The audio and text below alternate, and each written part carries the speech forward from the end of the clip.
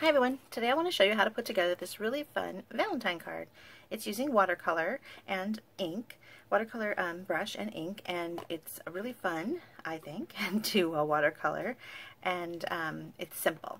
So I thought I would show you how to put this card together really quickly, and I'm using one of my favorite die collections from the annual catalog, and it's a bundle, A Wish for Everything. There's a stamp set for just about everything. How about that? Good name. And it's got all kinds of holidays. You've got Mother's Day, Father's Day, Easter, Halloween, Valentine's, everything you can think of, anniversary, St. Patrick's Day. That I never see, so I was really happy to see that because I'm Irish. I've got ink on my hand. Hanukkah, you've got May the luck of the Irish go double for you. Happy about that one. And then there's the word happy and an ampersand. And then you've got wishes, so you can put, you know, anniversary wishes or happy anniversary. So it's a really awesome and quite large stamp set. These are bigger sentiments that can go on the inside of a card, whereas you've got the smaller ones for the outside. It's a really awesome stamp set. Now it's a pricier one, but I think it's well worth it. And you know, if you join during Celebration, which is going on right now, you get to choose an extra stamp set from the annual catalog for free. And this is one that I think would be a good choice. Now, if you also, you can get it as a bundle, and the dies for this are as fabulous as the stamp set. You've got the word happy, and you can't see, it's hard to see because the dies are kind of upside down, but I'll tell you what they say. You've got the word happy, and you've got the word day, and then you've got this one is St. Patrick's Day, and New Year's Day, and Thanksgiving, and Father's Day, Mary. What else do we have here?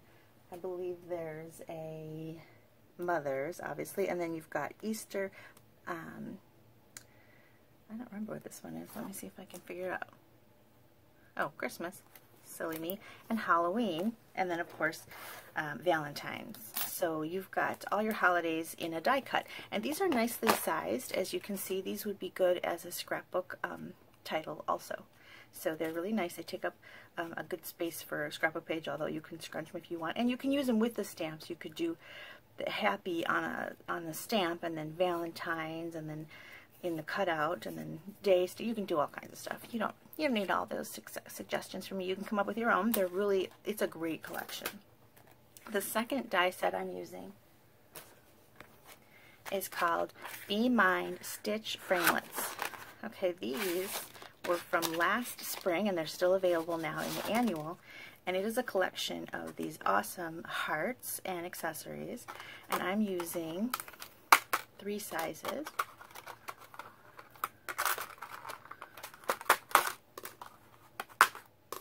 And this one, to get a variety of hearts for my background here. So how I did this is quite simple. I picked a few colors, and you can choose whatever colors you want. I've got Rich Razzleberry, Poppy Parade, and Lovely Lipstick. Now I have ink in my lids. You can do that a couple different ways. Sometimes you can just grab your re-inker and add a few drops of ink to your lid, which I often do. You can also sometimes squeeze the lid. I think you might have noticed me doing that on the Rich Razzleberry. If you don't want to squeeze your lid because you're afraid that you're going to maybe damage it, you can just grab a block like so and get some ink in your lid that way, or use the block as your palette so you can keep your lids nice and clean. I do this constantly, so my lids are never going to be clean, so I don't even try. Okay, now here is the fun part. You're just going to grab some of your colors with your aqua painter, get your brush wet. The aqua painter is fun. You can just add water to the barrel and then give it a little squeeze. Grab some color, and you're just going to get it on your page. And you just need a small bit of cardstock. Now I like to work with my Stampin' Scrub. This is something that Stampin' Up sells to clean your stamps. I use it to just kind of rinse the color off my brush. And I'm going to grab another color. So I'm using Lovely Lipstick. You want some of your colors to bleed together. That looks fun. I don't like it to be a perfect blend when sometimes you do, but for this particular project I don't. Let's get some of this rich raspberry.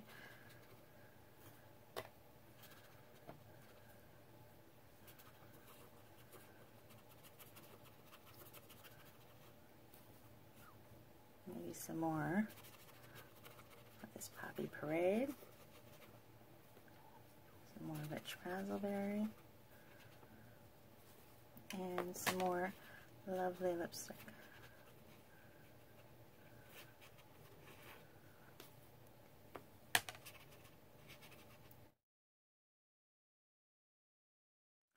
Now I like these blooms that you get when the water is a little heavy in some areas, and you've got these color blooms where the water starts to kind of push the color.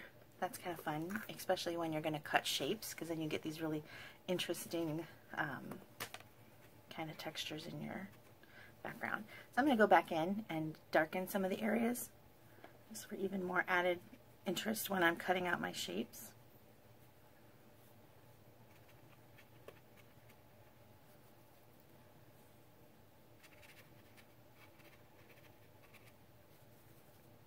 Accidentally didn't clean very well between. So I've got some raspberry in my lid. I'm going to mop that up with a napkin, a paper towel, before I close my lid so I don't contaminate my ink pad. And I think I am good. Let's clean that up. I'm going to set that aside so I remember to clean it. Okay, now here you're going to take your dies and you're going to decide where you want to cut. So I want some interest on this big die. I like some of the white background of the paper showing through. I think that's kind of fun. But I want the lipstick color to be kind of prominent because I am using a lipstick ribbon. Let's see. I like the way that's going to look. And you're going to do this a few times because you can't get all your hearts out at once. So I'm going to cut this through my die cutting machine and be right back.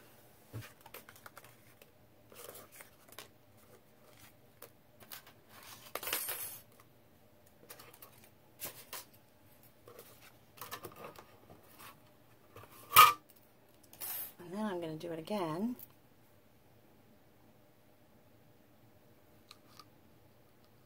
I don't think I need that size again. I'm going to go with smaller. I'm even going to do a little bit of this one. Oops.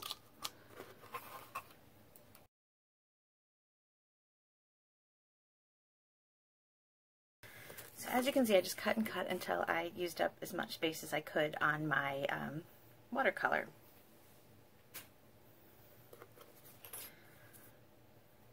Some of these I'll use. I'm not going to use all of them. This little bit might be fun too to save.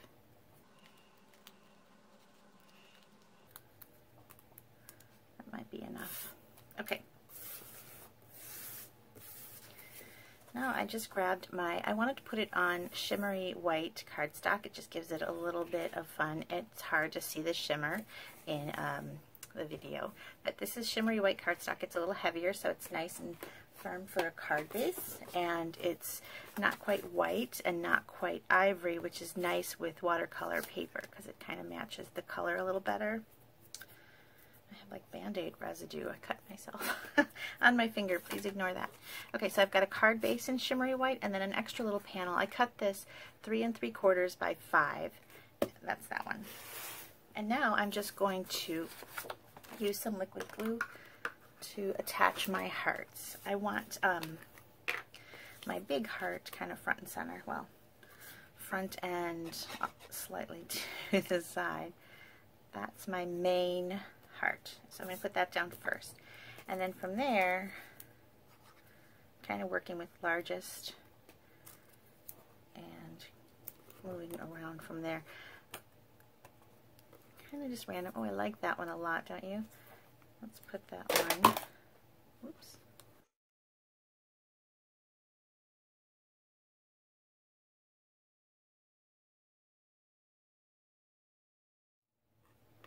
And you don't have to use them all. That might be plenty right there.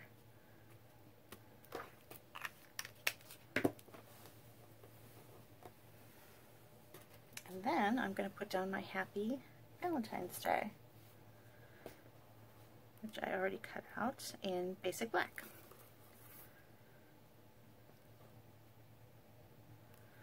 I'm just going to lay them down without gluing them yet. Sort of see what I have, because I might want to reposition something.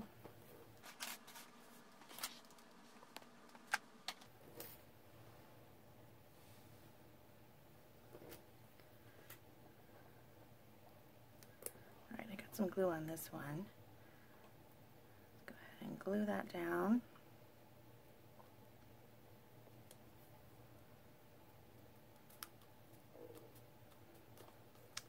And I will glue these.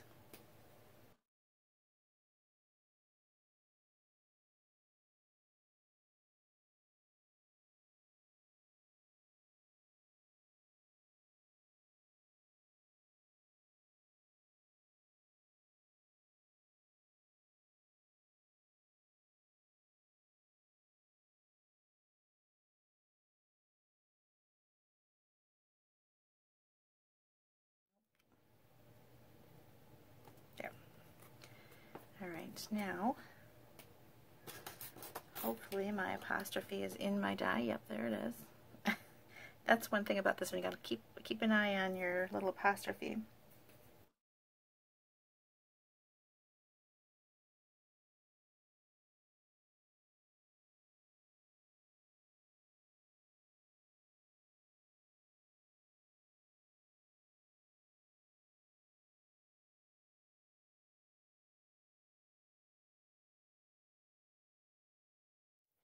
Oh, and my eye. Let's find that. A little bit of glue from here.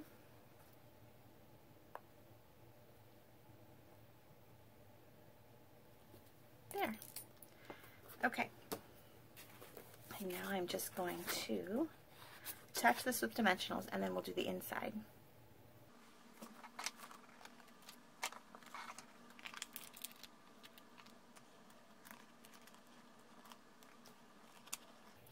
Normally I would put the dimensionals on the back of this, but since my glue is still dry, I don't want to turn it upside down and press on it just yet.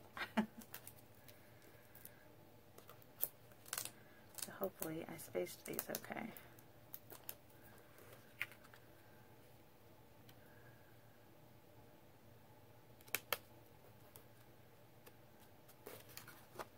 Alright, now for the inside I'm going to grab that stamp set I showed you earlier, the A Wish for Everything, and I'm going to find just a little reminder that you are loved.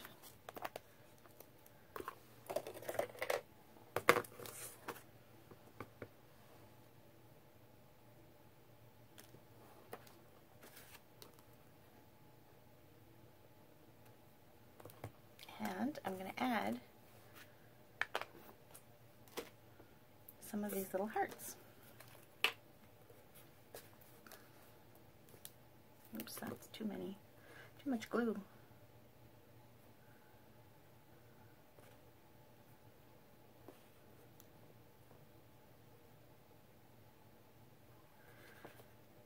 There. Alright, there is my Valentine watercolor. I hope that you like it. I have some lovely lipstick ribbon, and I thought I might see what a bow looked like. Maybe right there. I can't decide on that. You'll have to tell me if you think a bow is worthwhile. Let's stick it on there. Got some glue dots here from my paper pumpkin. I always do subscribe to Paper Pumpkin. You get so much adhesive.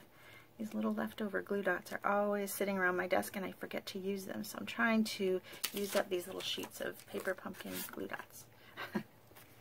Okay, there it is with the bow. You tell me if that bow is distracting. I think it might be. I think it looks maybe better, simpler. Yeah.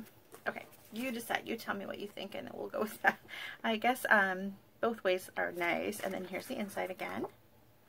And I hope that you'll go and check out that A Wish for Everything set. It's just really a great stamp set. It's great for everything, right? And the Be Mine Stitched, or Stitched Be Mine Heart collection is just amazing. Valentine's Day is just around the corner. You get really pretty stitched scalloped hearts in multiple sizes, this really pretty floral one. There is a stamp set that goes with it if you also want the stamp set. The dies are amazing on their own or with the stamp set. And these dies, of course, are fantastic. So if you check those out during Celebration, you're definitely going to qualify for a free Celebration item. Or think about joining. It's a really great time of year to join Stampin' Up! And get a discount on all these fun projects right in time for spring and Valentine's Day and all those things coming up. Mother's Day, all those wonderful holidays that are coming our way. Easter, everything. I can just go on and on. Thanks so much for watching. Bye.